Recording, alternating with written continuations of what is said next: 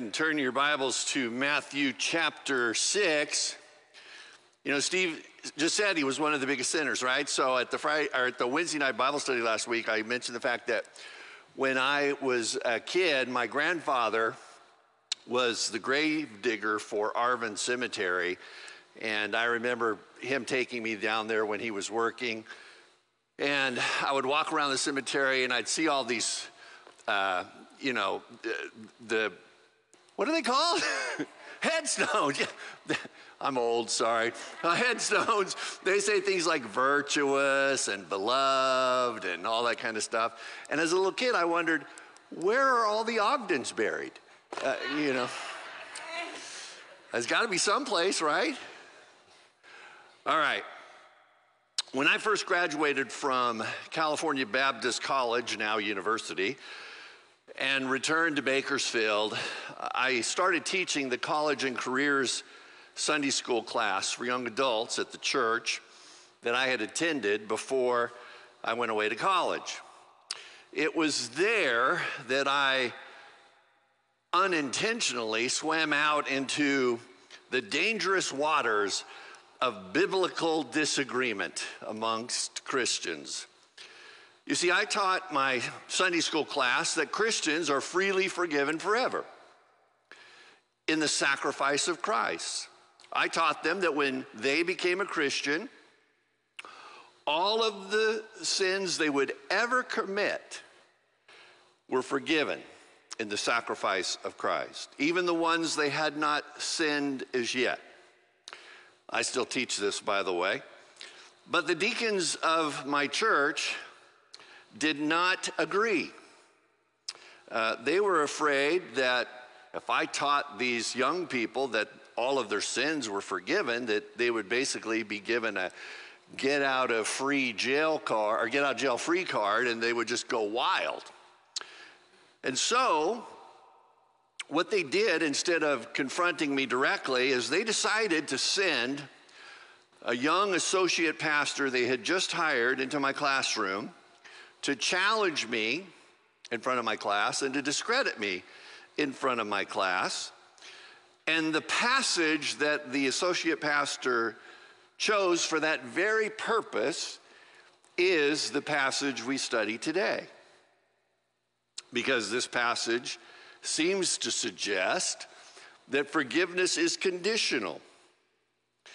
And if forgiveness is conditional, you cannot be freely forgiven forever, which was what I was teaching. He said there were conditions to being forgiven. And Jesus gives one of the conditions here in the Sermon on the Mount, and John gives another condition to being forgiven later on in his epistle.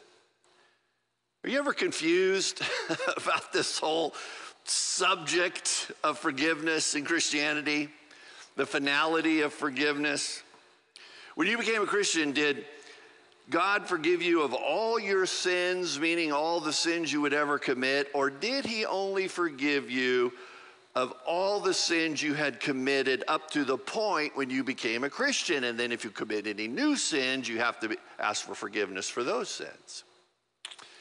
When I was a kid, it seemed like on some occasions I heard sermons about how all of my sins were forgiven. And then on other occasions, I was taught that I was still in need of God's forgiveness in some way. And I found this confusing. Am I forgiven or not? And when you have insecurity about forgiveness, about your standing before God, it results in fears and worries about God punishing you for unforgiven sins. So it creates, in my opinion, insecurity. That insecurity cannot help but create a feeling of emotional distance from God. So let's read what Jesus says here in the Sermon on the Mount, then try to decipher what he means. Matthew 6, beginning in verse 12. Forgive us our debts, as we also have forgiven our debtors. And lead us not into temptation, but deliver us from the evil one. For if you forgive men when they sin against you, your heavenly Father will also forgive you. But if you do not forgive men their sins, your Father will not forgive your sins. So the associate pastor who was sent as a mole into my classroom asked me in front of my class how forgiveness could be forever if Jesus says here in Matthew 6, if you do not forgive men their sins, your Father will not forgive your sins. He then threw in 1 John 1:9 for good measure, which says, if we confess our sins, he is faithful and just and will forgive us our sins and purify us from all unrighteousness. So this young associate pastor stated that the verse in Matthew says, in order to be forgiven, I have to forgive others. And according to what John says in 1 John, I must confess any new sins I commit, and then afterward, God forgives me of those sins and purifies me from all unrighteousness. So now this associate pastor had just pointed out to my class that not only is forgiveness not forever, there are at least two conditions: forgiving others and confessing my sins, asking for forgiveness. So was he right? Does God actually condition my forgiveness on if I forgive others and also upon my confessing my sins and asking for forgiveness? If confession is necessary to purify me from all unrighteousness, as 1 John suggests, the implication is that by not confessing, I would be left in an impure, unrighteous state. Well, if that is in fact the case, if that is in fact the way it works, then how is our concept of forgiveness really different from Catholic theology on forgiveness?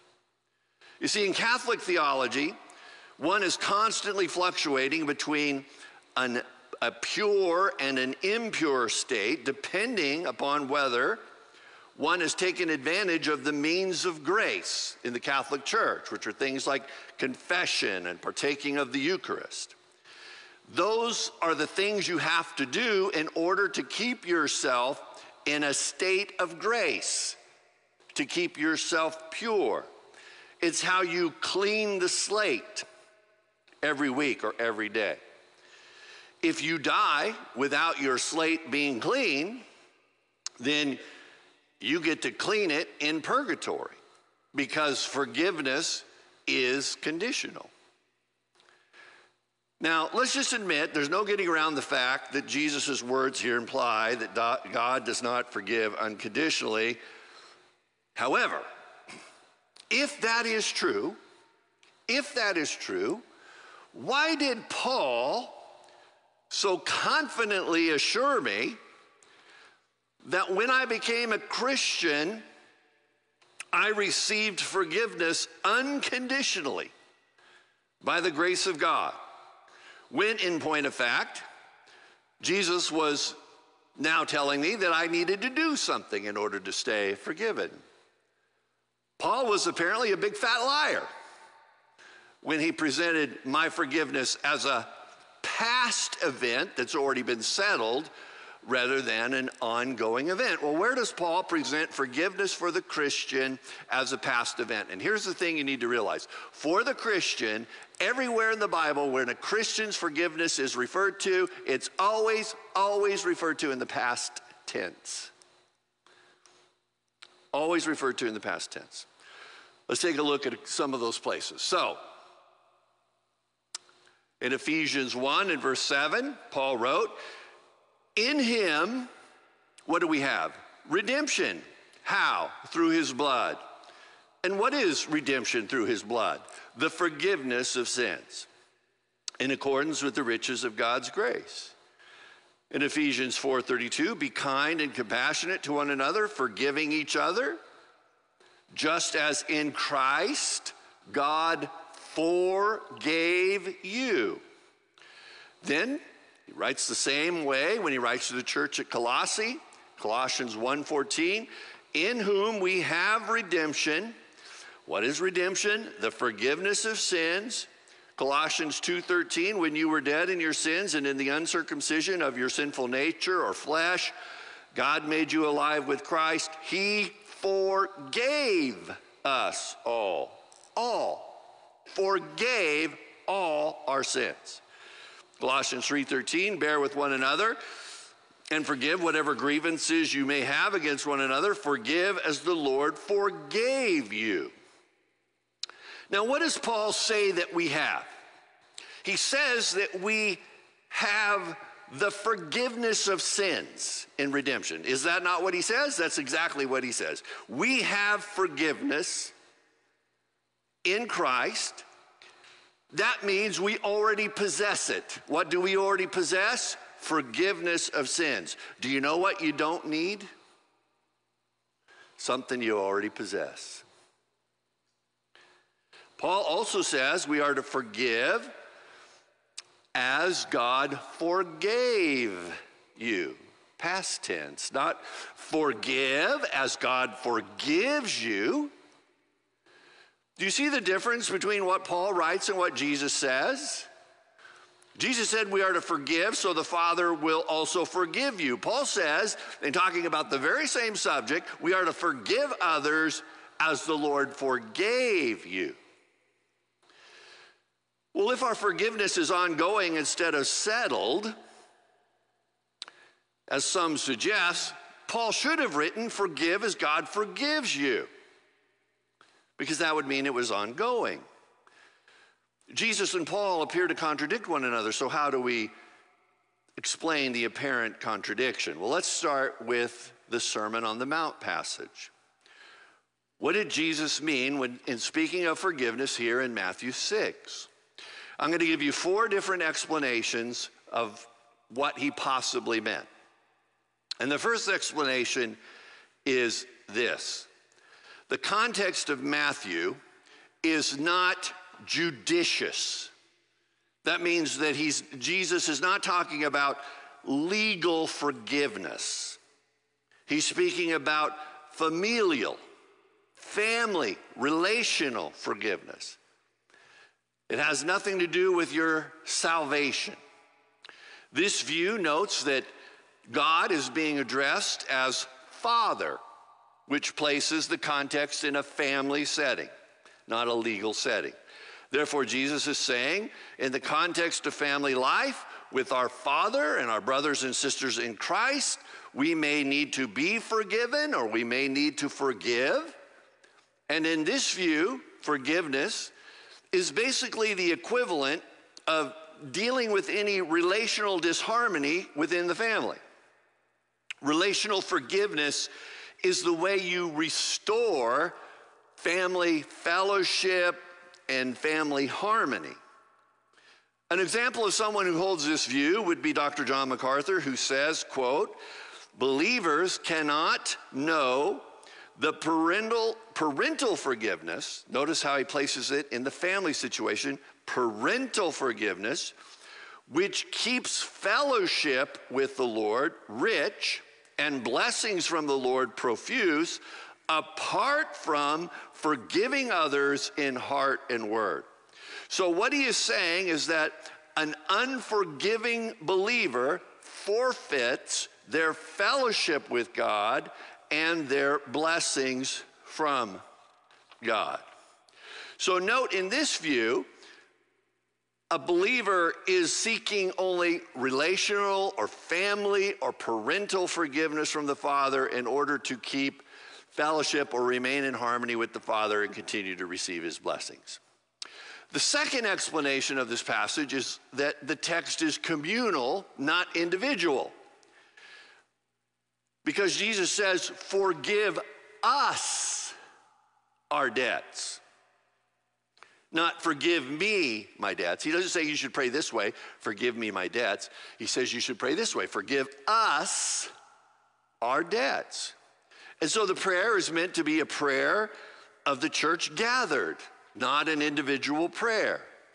The whole prayer is a corporate prayer of the church gathered. So Jesus is saying that when a church gathers, it should pray this prayer if there is any lack of forgiveness in the church. Otherwise, God will remove his blessings upon the church, which is to say he won't answer their prayers. The third explanation is this text is judicious. It is talking about legal forgiveness, not familial or relationship forgiveness. This view says, look, this passage says exactly what it appears to say.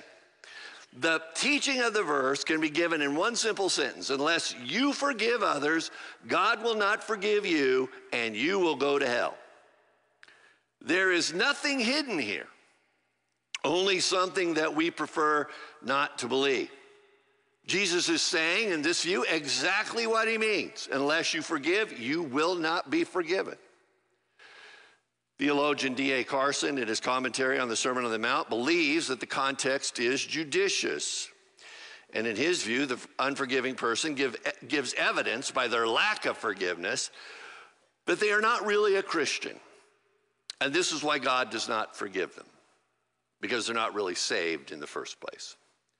So in this view, an unwillingness to forgive others is evidence that you are not saved. The fourth explanation, and this is the one that I hold to, is the text is to be viewed from the context of the Old Covenant perspective, not the New Covenant perspective. Under the Old Covenant, God's forgiveness was conditional. And this is the context of the Sermon on the Mount. Jesus was born under the law, according to what Paul wrote to the churches of Galatia. Therefore, Jesus lived under the Old Covenant, not the New Covenant. Now, this can be confusing to us because we have a tendency to think if something is in the New Testament that it's New Covenant. But that's not the case. That is not the case at all.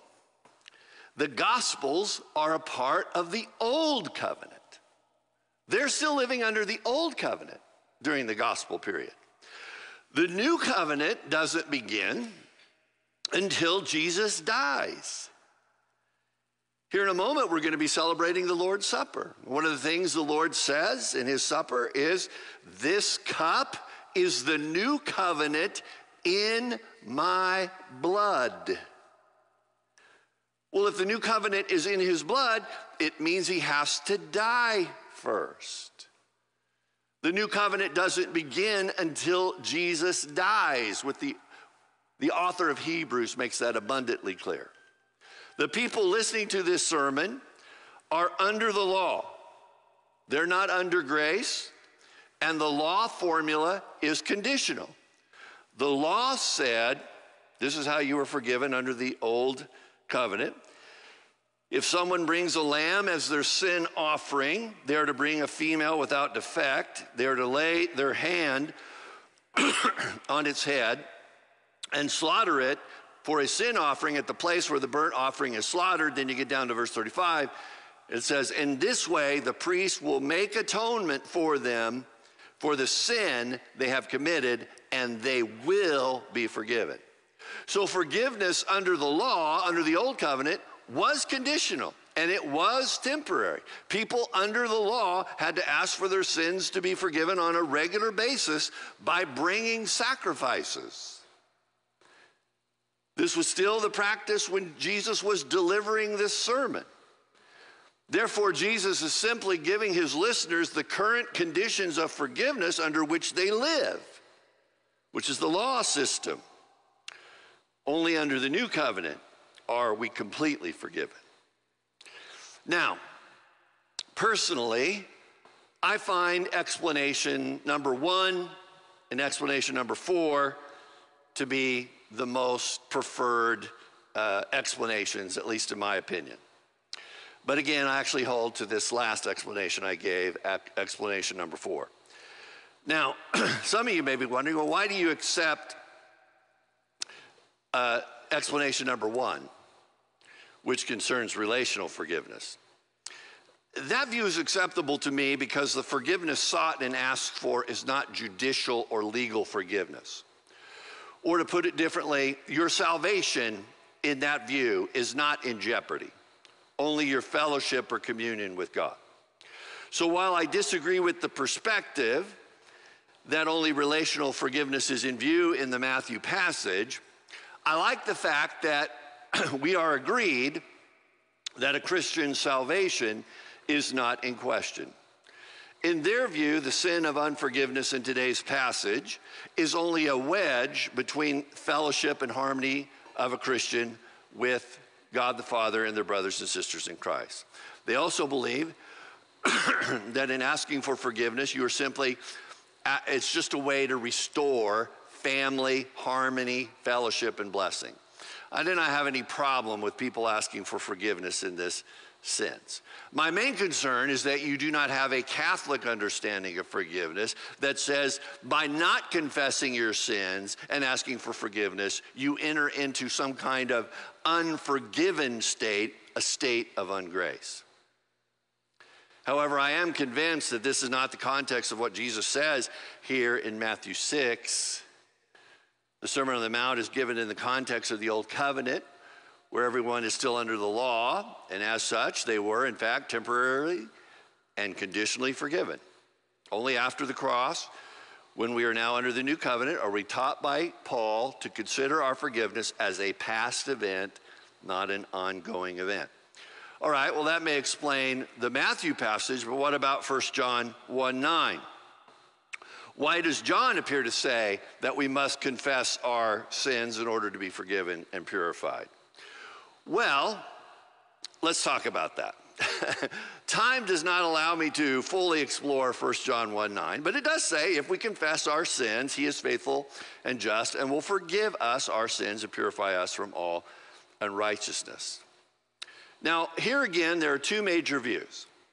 For those who believe that forgiveness is relational, not judicial, they also apply that here in 1 John.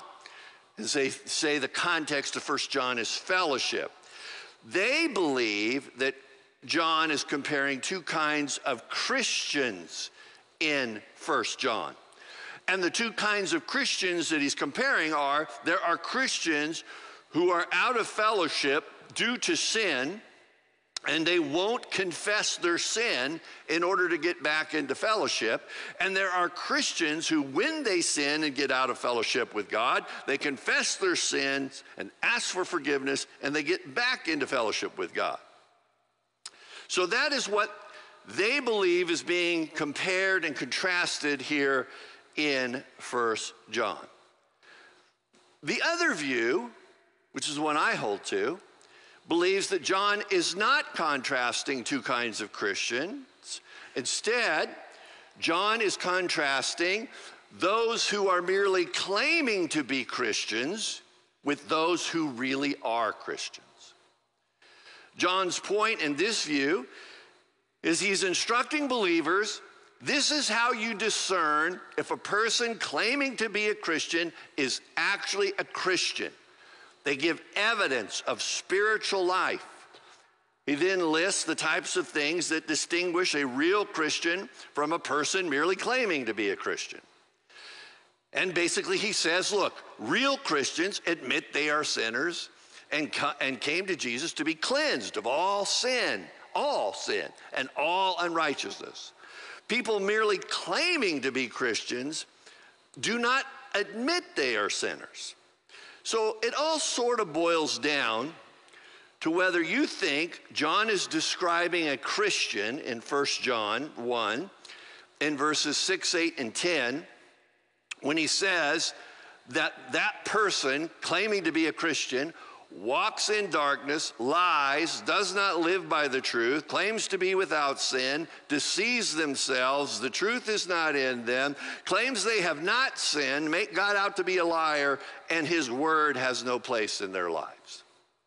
Let's say I came to you and I said, hey, I know someone who's claiming to be a Christian, but hear me out, They walk in darkness, they lie, they do not live by the truth, they claim to be without sin, they deceive themselves, the truth is not in them, they claim they have not sinned, they make God out to be a liar, and his word has no place in their lives. And then I ask you, do you think that there might really be a Christian? Are you going to say, yep, that sounds like a Christian to me? The people who hold to the fellowship view have to believe that is a description of a Christian in sin. Now, when you're in sin, tell me this.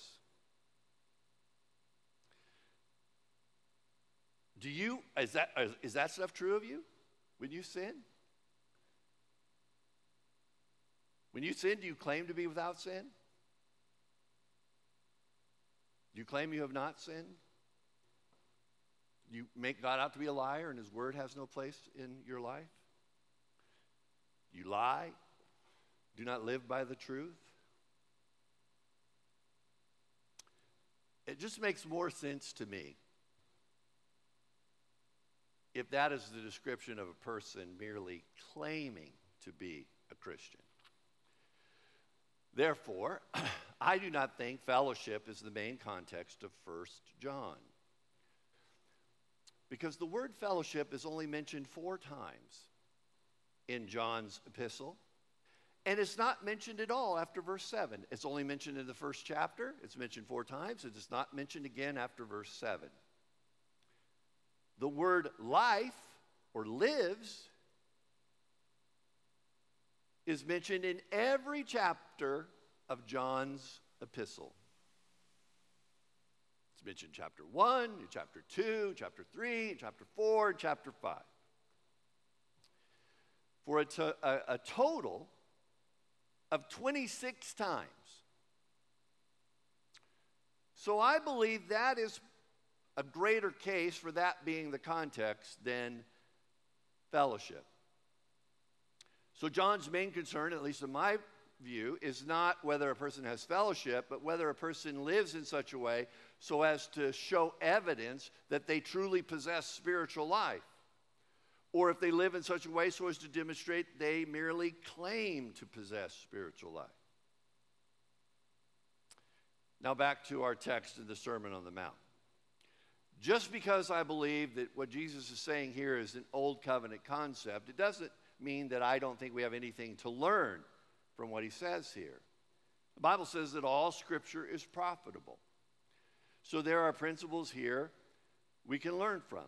What is often lost in this debate is the clause, and lead us not into temptation, but deliver us from the evil one. And how does this relate to being forgiven our debts and forgiving others their debts? The last 4 petitions of the prayer are connected. Let's take a quick look at them, so I have to reintroduce the verse we covered last week, verse 11. Give us today our daily bread. Give us today our daily bread. Forgive us our debts, as we have also forgiven our debtors. And lead us not into temptation, but deliver us from the evil one.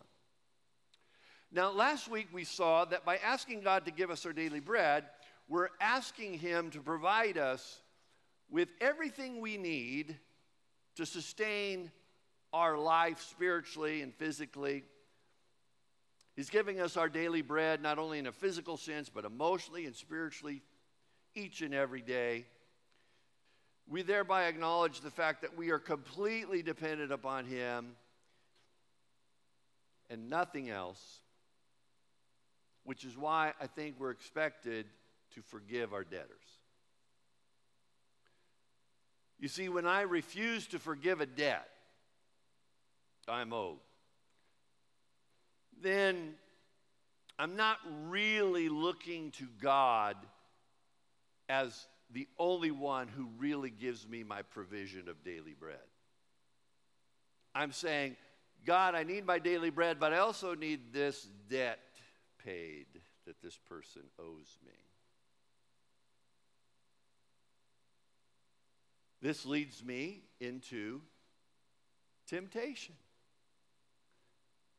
and places me at the mercy of the evil one.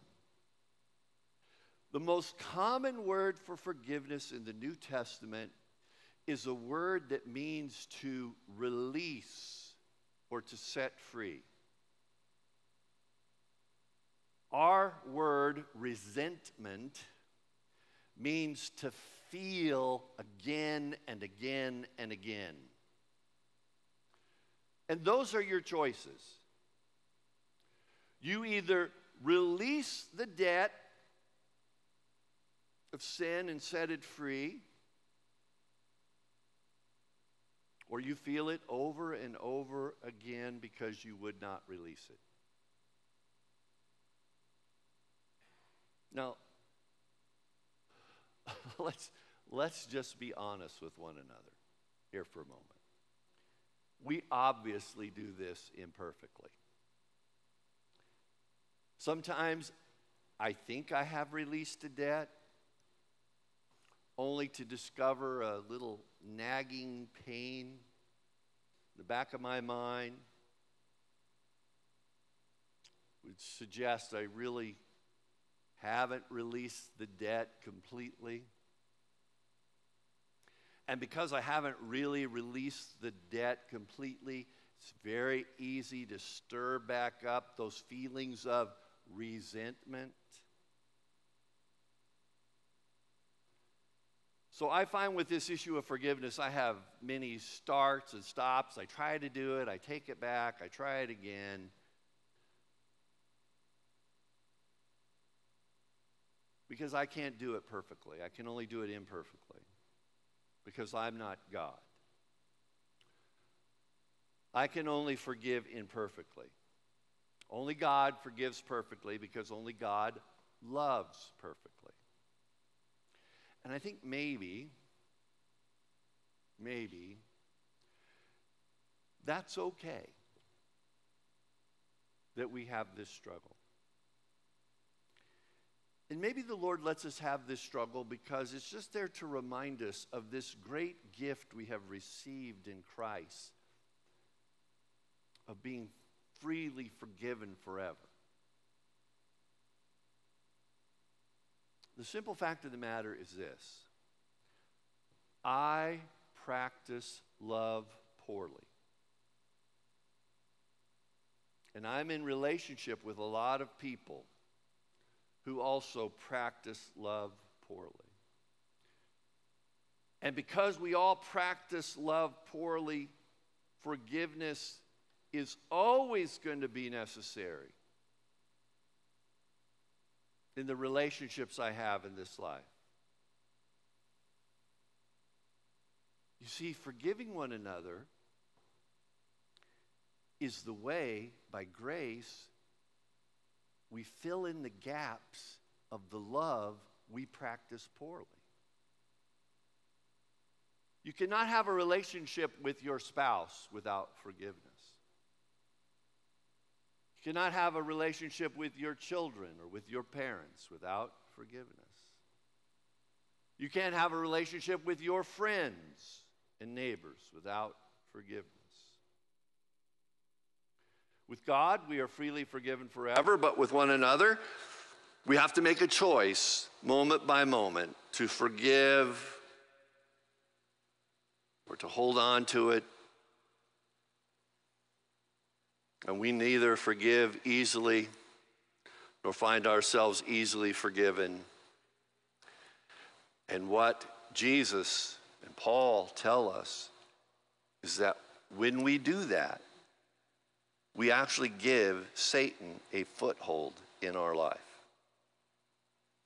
We make a place for him to launch an attack against us by our unforgiving hearts.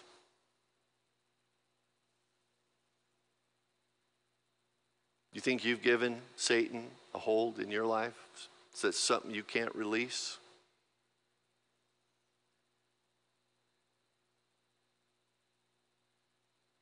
Is there something this morning that you need to release so you can move on? You know, sometimes the debtor you won't let off the hook is you.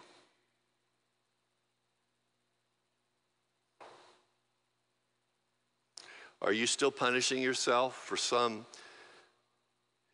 irrevocable past action?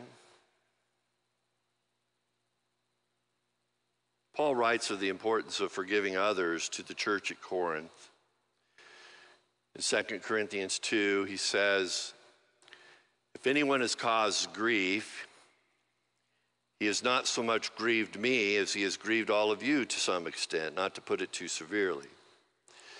The punishment inflicted on him by the majority is sufficient. This person was expelled from the church for a while. Now instead, apparently he repented. You ought to forgive and comfort him. Why? So that he will not be overwhelmed by excessive sorrow.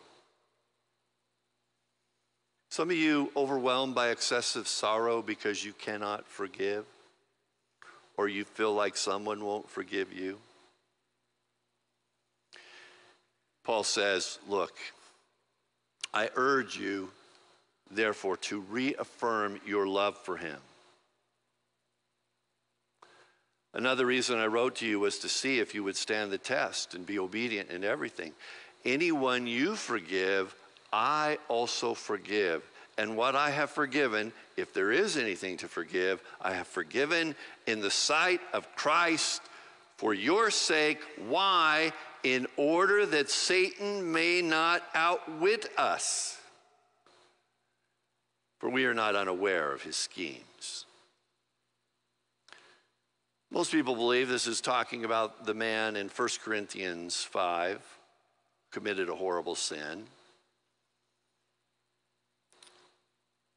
And it was a horrible sin, sleeping with his stepmother. But you know, one of the most interesting things about that horrible situation referred to by Paul in his letters to the church at Corinth, you're going to struggle with this, is that Paul never says the man needs God's forgiveness. He never says that man needs to ask God to forgive him. He only speaks of the church needing to forgive him. And says, if we don't, we allow Satan an opportunity to outwit us.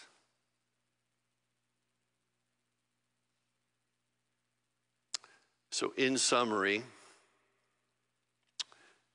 Jesus, living under the old covenant before the cross, refers to forgiveness as conditional because it was conditional at the time of his sermon. Jesus states a person living under the old covenant should forgive if they expect to be forgiven.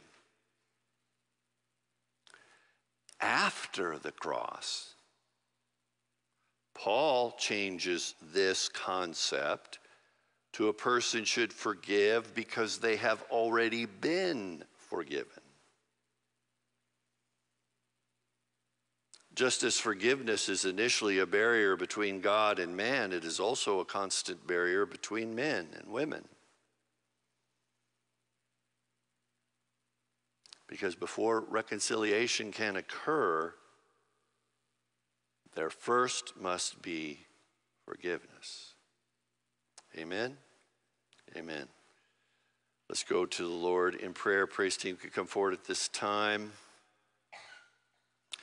I'm going to pray, and then Steve Ogden's going to come up, and we're going to say a prayer for Phil McLaughlin before we partake of communion this morning. Just so you know, Phil's having cancer treatment. He's going to be gone for 28 days here pretty quick, so we want to pray for him before he goes. It's a new treatment, so we obviously want that to be very successful. If this is the first time you've been with us when we are partaking of communion, when Juan and the praise team begin worship later on, we'll be passing out the elements of communion. We do the 2-cup method here, which means you'll be given, when you pick up the cups out of the tray, there's actually 2 cups that are stacked, and the bottom cup has the bread and top cup has the juice. We ask that you partake of communion when you are ready, and make sure that your heart is right, and that you reflect upon where you are at this moment in your spiritual relationship with God. Some of you may want to think about what was said today in his word.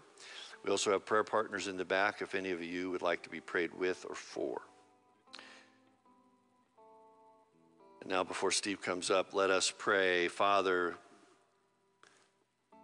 I'm so grateful. I don't really understand why some people don't want to accept the fullness, the freeness, the foreverness of your forgiveness.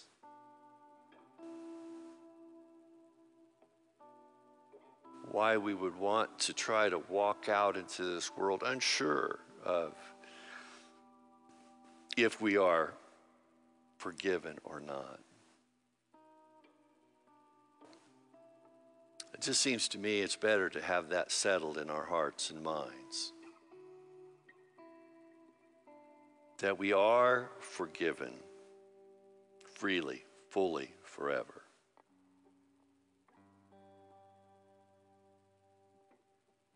And now all we have to do is act like it.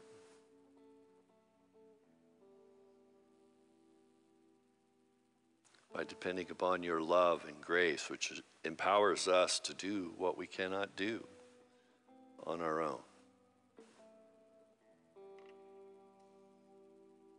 This morning, we think back upon that moment when we were first forgiven of all of our sins. That's why we participate in communion, to remember there was a time when I was a sinner separated from God. And all of my sins laid a heavy burden upon me, and I didn't know how to get rid of that burden.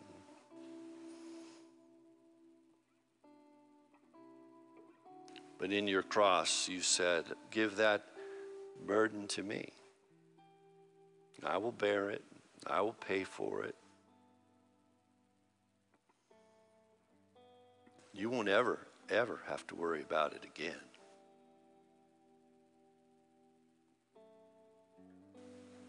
That should fill our hearts with joy this morning, Lord.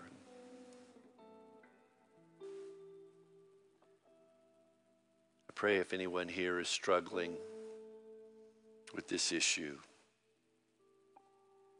that your Spirit helps them to release it this morning. We'll be quick to give you the praise and glory for all this in Jesus' name.